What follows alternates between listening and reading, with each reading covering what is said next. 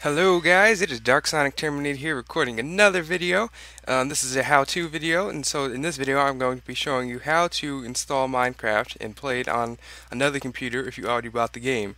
So let's just hop straight into things. Open your browser. I already have my Google Chrome opened up, and go to Google or whatever you use, Firefox, whatever. And so, hey, it looks like they have a new Google page for today. So type in minecraft.net. and then click the first one that comes up. It should be right about, it should say Minecraft like here. And so what I did before is actually I made a mistake and clicked login here. Now I mean you can do stuff in here, but it's just you don't need to log in here. And so you can just click here where it says already bought the game, download it here.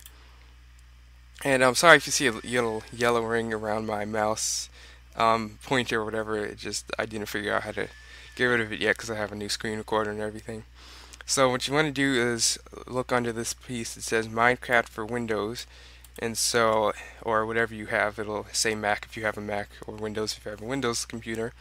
And so what you do is click Minecraft.exe, you click this. Once it's done loading, you click Run,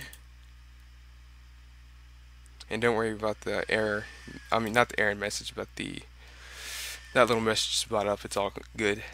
And so what it'll do is just load up versions. Now I don't know if I'm already logged in. Yeah, so what you do is just log in, but this is what it brings up when you first open it if you're not already logged in. So what you do is put in your email. And this is not my email, but rather my uncle's. And your password for Minecraft. And press login, and there you are. And so just press play. And it'll take a few seconds depending on the type of computer you have. Sorry if you hear the fan in the background, by the way, because my computer does that a lot, and my microphone's a bit sensitive so it can hear everything. Maybe if I move a little farther back. But let's see here. It should open it up any second.